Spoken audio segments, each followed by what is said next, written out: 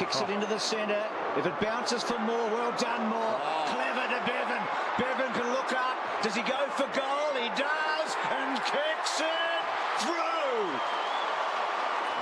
Here's Jared Moore, just committed his body to that, got a knee in the rib cage. He's still buckled over there in pain, but he committed himself to the contest, to his team, just knocked the ball on. They kept the ball alive. And that was good play here by Bevan too, just to seize the moment there and understand that the right thing to do was to have a shot at goal from there.